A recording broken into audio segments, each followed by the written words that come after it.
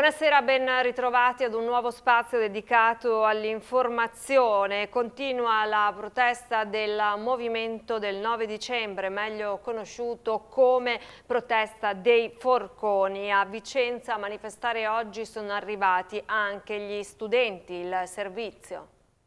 Il popolo dei forconi vicentini non indietreggia, anzi a dar manforte ai manifestanti che da 5 giorni mantengono il presidio al casello di Montecchio Maggiore lungo la A4 Serenissima. Venerdì mattina alle 10:30 ha visto la presenza anche degli studenti. Centinaia i ragazzi provenienti dagli istituti Da Vinci e Galilei di Arzignano, dall'alberghiero di Recoaro e dalle scuole di Valdagno, tutti uniti nella protesta contro politica e crisi. Intorno al presidio nel primo pomeriggio sono giunte almeno 500 persone. Il casello autostradale è rimasto chiuso sia in entrata che in uscita. Il traffico in tutta la zona è rimasto in tilt a causa delle lunghe code dei mezzi pesanti che procedevano a passo d'uomo. Chiusura anche per la tangenziale sud di Vicenza nel tratto tra il casello di Vicenza Ovest e l'uscita di Campedello. Anche a Padova il movimento 9 dicembre continua la protesta, manifestando nella zona industriale della Città del Santo all'altezza del casello autostradale della A4. I manifestanti che attendevano per il pomeriggio di venerdì l'arrivo degli studenti intanto avrebbero richiesto alla questura padovana l'autorizzazione per spostarsi nel weekend alla rotonda dell'ex Saimp di Ponte Vigo d'Arzere. E adesso continuiamo con altri fatti. Lo scorso agosto una giovane prostituta albanese era stata sequestrata lungo la Pontebana. La squadra mobile di Treviso ha arrestato uno dei responsabili e ricostruito l'intera vicenda. Sentiamola. Sono sempre più chiari i contorni del sequestro della ventenne albanese avvenuto lungo la Pontebana lo scorso agosto. Gli investigatori della squadra mobile di Treviso stanno mettendo al loro posto i tasselli di un puzzle con un'indagine che ha portato già all'arresto di Fabio Buonferrato, 29enne di Bergamo. Per gli inquirenti è lui l'esecutore materiale del sequestro. Ad averlo ordinato 2 connazionali della ragazza che risultano attualmente ricercati. Secondo quanto ricostruito, anche grazie alla testimonianza della giovane vittima, il sequestro sarebbe da imputare al rifiuto della ventenne di farsi proteggere dai connazionali. Un rifiuto punito alla fine dell'estate, quando il 28enne bergamasco si presenta sulla Pontebana e preleva la giovane lucciola caricandola a forza sulla sua autovettura.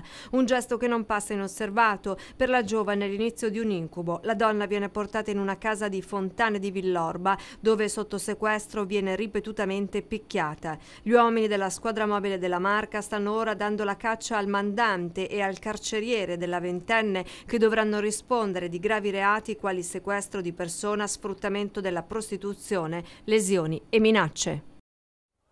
Rapinato con una siringa puntata alla gola è quanto accaduto ad un tassista veneziano. I dettagli con l'approfondimento.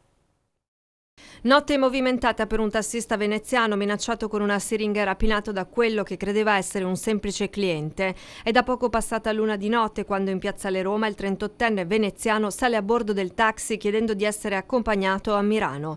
Al momento di pagare però l'uomo dalle tasche invece del portafogli estrae una siringa che punta al collo del tassista veneziano. L'uomo vuole l'incasso della serata, ma il tassista riesce a liberarsi senza rimanere ferito e fugge fuori dalla macchina. Il rapinatore allora scappa portando con sé uno dei cellulari della vittima, che con un altro apparecchio riesce a dare l'allarme ai carabinieri. Il 39enne viene preso e gli uomini dell'arma scoprono che si tratta di una loro vecchia conoscenza. Tossicodipendente, l'uomo è già finito nei guai in passato per rapina, furto e incendio doloso. La terza linea del tram fa centro alla Camera, dove incassa un parere positivo. Alla sua realizzazione potrebbero essere destinati i fondi stanziati per opere finanziate ma mai realizzate. Sentiamo. Sembra essere sempre più vicino l'obiettivo di una mobilità sostenibile per la città di Padova, che presto potrebbe essere attraversata anche da est ad ovest dal serpentone blu, perché la Commissione Bilancio alla Camera ha approvato l'emendamento per destinare 38 milioni di euro alla SIR 3, la seconda linea del tram che collegherà la stazione a Volta Barozzo. Poi il progetto originale prevede che ad essere collegato alla stazione sia anche la parte ovest della città, quella per intenderci dove dovrebbero sorgere il nuovo ospedale di Padova. Con lo stesso emendamento la Camera ha approvato anche i finanziamenti per la metrovia di Venezia. Ora l'iter prevede che l'emendamento alla legge di stabilità debba essere approvato anche nella discussione in aula alla Camera. I fondi destinati a Padova arriveranno da opere pubbliche nazionali che, sebbene finanziate, non sono mai partite. A stabilire la meteo tranvia di Padova come priorità il CIPE. E ancora a Padova, spaccata con il tombino in un negozio di telefonia della città, spariti i modelli di ultima generazione. Sentiamo cosa è accaduto.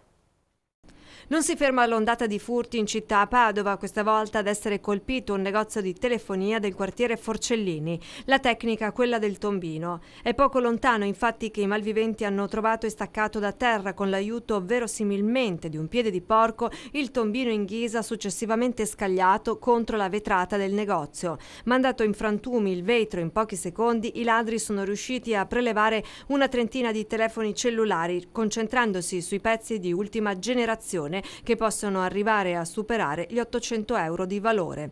Ma ad essere presa di mira è stata anche la cassa del punto vendita, dove i malviventi hanno arraffato circa 300 euro. Sul valore totale del colpo messo a segno nella notte sono ancora in corso accertamenti. Sulla spaccata ora stanno indagando i carabinieri.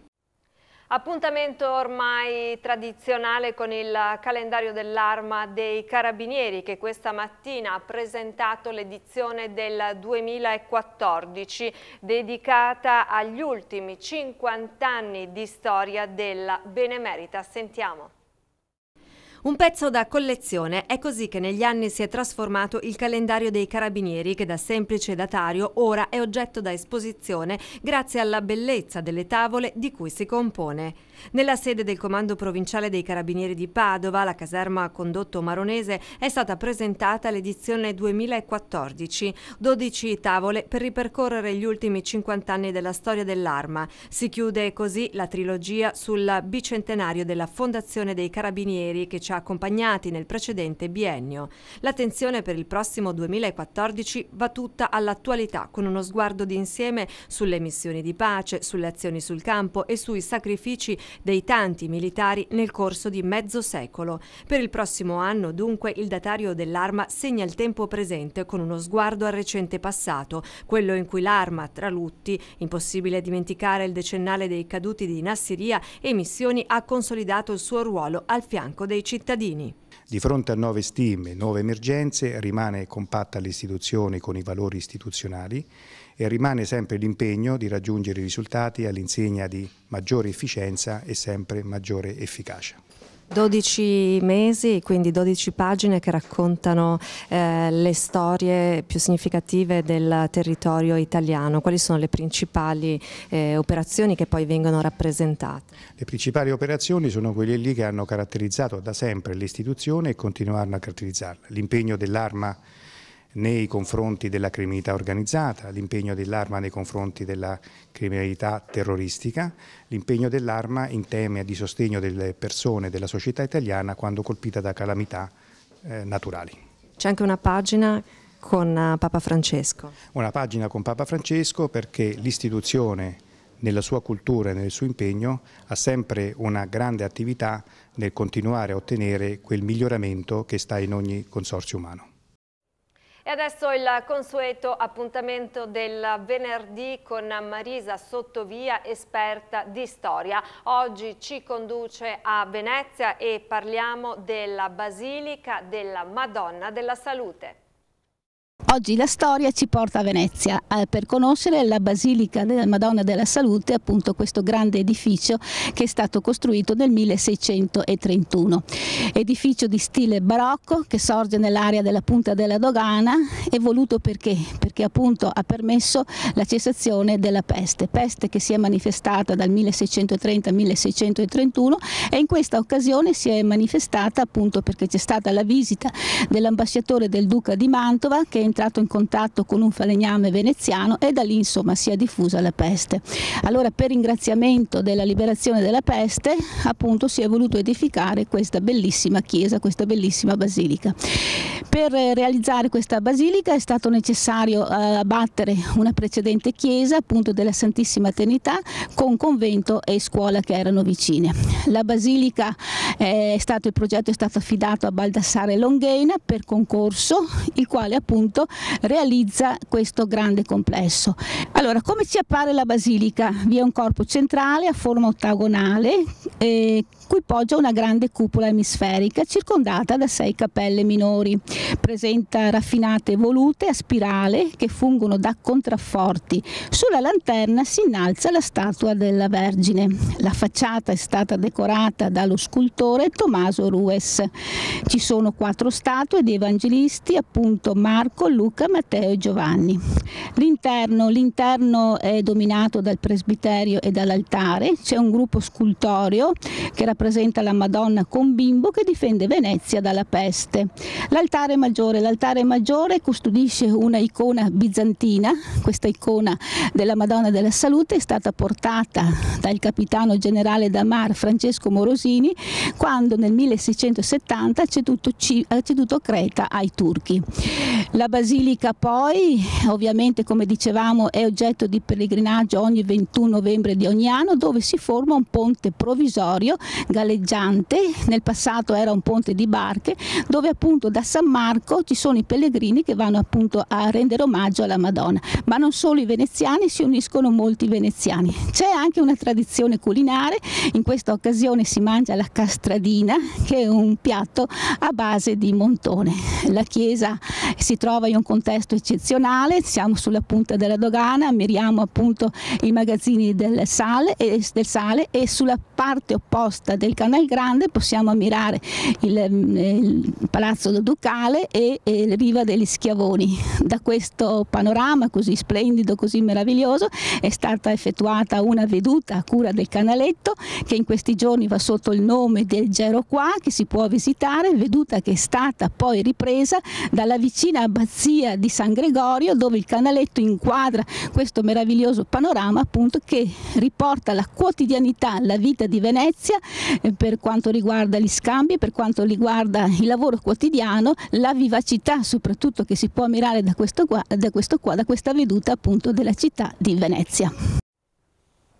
E adesso sentiamo la situazione meteorologica. Almeno fino a martedì avremo condizioni di alta pressione. Continueranno quindi giornate molto simili tra loro dal punto di vista climatico e caratterizzate dall'inversione termica. Quindi avremo temperature diffusamente sotto zero di notte nelle primissime ore della mattina, mentre avremo una temperatura un pochino più mite durante le ore centrali della giornata. Avremo ancora un ristagno di umidità e la presenza delle nebbie persistenti. È tutto per questa edizione, vi ringrazio per essere stati con noi e vi auguro un buon fine settimana. Arrivederci.